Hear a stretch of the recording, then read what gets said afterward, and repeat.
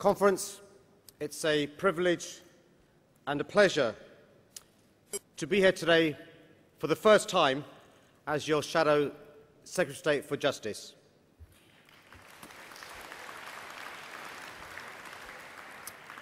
This past 12 months, the challenges of our justice system have become all too apparent. The groups and campaign organisations I've met, the prisons, young offenders institutions and courts I've visited, the judiciary and legal professionals I've listened to, and the victims whose experiences I've heard. Take Barry and Margaret Mizzen, who, following the tragic and unprovoked murder of their young son Jimmy, have channeled all their energies into working towards a safer community for young people across London through the Jimmy Mizzen Foundation. I'm honoured to have Barry advising my policy review.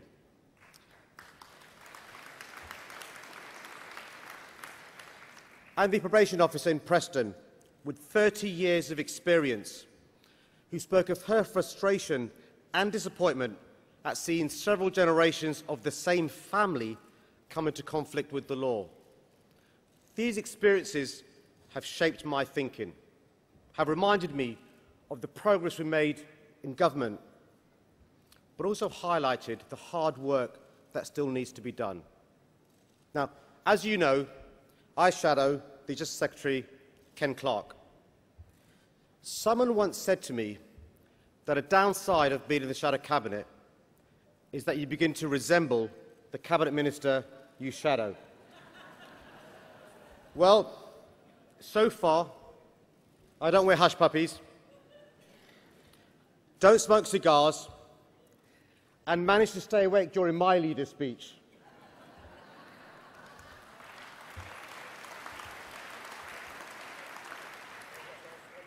Ken and I are very different. Unlike Ken, I'm not hopelessly out of touch on the issues of crime and justice. I grew up on a council estate in my South London constituency of Tooting. I know that often victims and criminals live side by side. And I understand how important it is for communities blighted by crime to gain important respite from persistent and serial offenders by the handing down of custodial sentences. Over the past year, some of you may have agreed with the tone and sentiment of Ken Clarke's verdict on our justice system, and I admit he can sometimes talk a good talk. After all, who could disagree in principle with the rehabilitation revolution? But conference, do not be hoodwinked. Because of Ken Clarke and this government's policies, the Ministry of Justice faces a budget cut of a quarter, risking the effective functioning of our justice system. Dedicated, experienced professionals in our prison and probation service face uncertainty about the future of their crucial work. Even his own Chief Inspector of Prisons, Nick Hardwick, said this month he's found no evidence at all of a rehabilitation revolution. However, I'm not going to pretend that had we won the last general election, I wouldn't have made cuts. I would have closed down some courts. We would have introduced a new scheme for contracting solicitors for criminal legal aid. I would have continued Labour's work on payment by results. But let's be clear, not only are the coalition cuts deeper and faster than we would have made, but Ken Clarke, along with Theresa May, have simply rolled over to the Treasury without even a whimper. Because of their timidity and complacency, communities up and down the country will pay the price for botched law and order policies. With no strategy for cutting crime, this government's policies on crime and justice are a shambles. The truth is, the Tories cannot be trusted on law and order.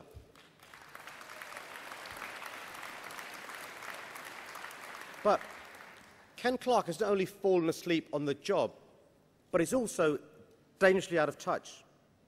Remember his insensitive and offensive comments on rape.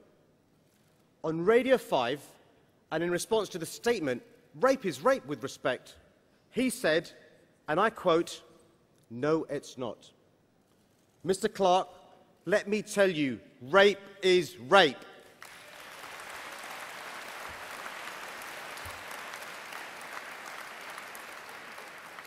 On our watch, we prioritised victims of rape. We strengthened the law on consent, trained 500 more specialist rape prosecutors, used the DNA database to enable the police to help detect offenders, increased investment on centres offering help to victims of rape and sexual assaults. And because of human rights legislation, yes, human rights legislation, rape victims are no longer put through the traumatic experience of being cross-examined in person by their alleged assailants.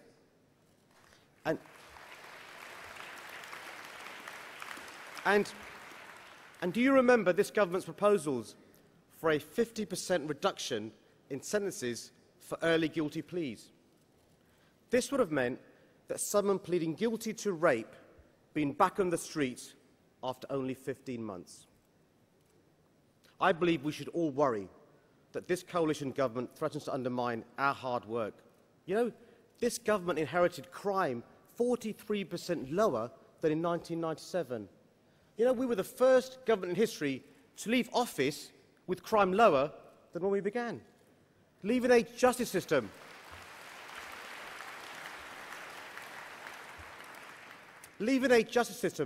much better resourced, be it at the prison estate, probation services, youth justice, or diversion and rehabilitation policies.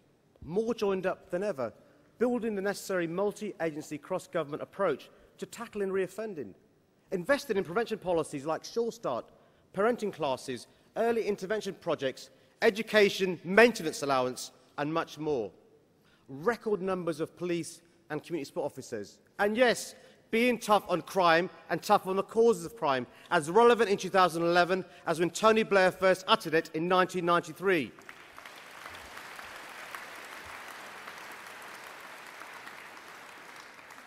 But conference, I know all wasn't rosy on our watch. You know, reoffending rates nudged down far too slowly. Too many in our justice system are repeat offenders. The public perceive non-custodial sentences as a soft option.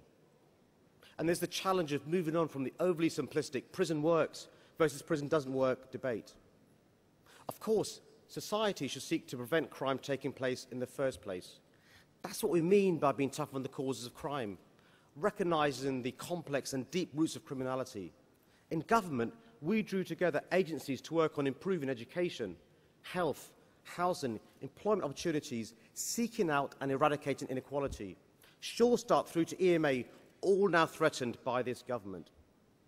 But it's also about having enough police to catch those who commit criminal acts. Yet under this government, police numbers are falling. Getting prevention right should make the job of the Secretary of State for Justice easier. Less crime and less repeat crime would mean fewer people in our criminal justice system. And that's why we should all pay tribute to Yvette and her excellent campaign against reckless police cuts.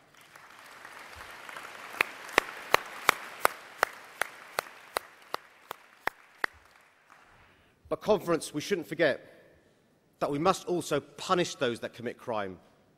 That's what we mean by being tough on crime. It's an absolutely fundamental part of any justice system, that for those committing serious and violent offences, custody is the only appropriate option. My own background has shown me that we owe it to the communities blighted by crime to give them respite from criminals through custodial sentences. We owe it to the victims to punish criminals, but we also owe it to the communities and victims to prevent offenders drifting back into criminality. And this isn't about being easy on offenders. It's ultimately about making communities safer by preventing offenders from returning to the crime. The National Audit Office estimate that the economic cost of offending by young people alone is £11 billion a year. But the social impacts, blighted communities, frightened residents, victims of crime are huge too. For Labour, we have an economic and a social imperative to reduce crime. It's a win-win. We want to eradicate the economic and social costs, reform offenders, and support communities and victims dealing with the consequences of crime. Justice relies on the public having confidence in those in authority holding to account those responsible for criminal actions, and victims need confidence that they'll be treated properly. And during our time in government, we made progress with victims. We introduced victim impact statements. We increased investment in victim support. We established a victims commissioner, and we did much more. Yet all this is in danger of being undone by this government. They've slashed resources to victim support services. Compensation for victims of overseas terrorism, such as those affected by the bombings in Mumbai and Bali, has shamefully yet to materialise. They refused to create the office of Chief Coroner, a post that would provide an appeal system for families unhappy with a coroner's decision on the death of a loved one. They're planning to slash the budget of Criminal Injuries Compensation Authority. And you know, by restricting the definition of domestic violence, Ken Clarke has removed access to legal aid for some of the most vulnerable women in society, posing a threat to women's safety and that of any children in the family. And in fact,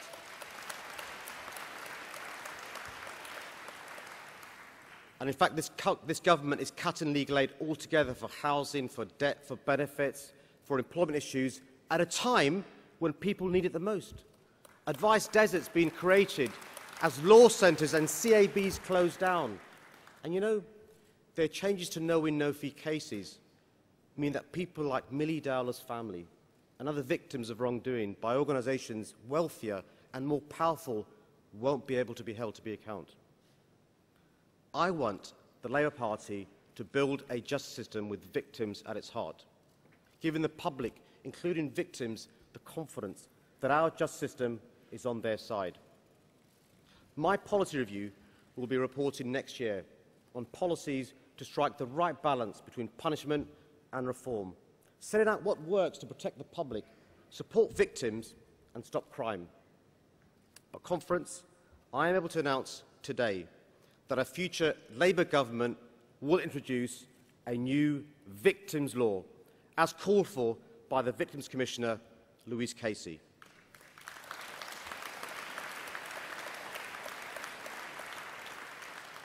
It will be enshrined in statute so that the rights of bereaved families of victims and homicide are honoured, delivering effective justice and treating victims with respect and dignity, supporting victims through all stages of the process, including the deeply traumatic experience of when a case reaches court. Under Labour, victims will be at the heart of our justice system, and I'll work with victims groups to ensure we get this right. Conference, this summer's riots shows that we need a government that isn't out of touch. Our country deserves better than knock-down justice. We need to make the important decisions on crime and justice at the same time as making tough fiscal choices. But Ken Clarke and this government are simply getting these choices wrong.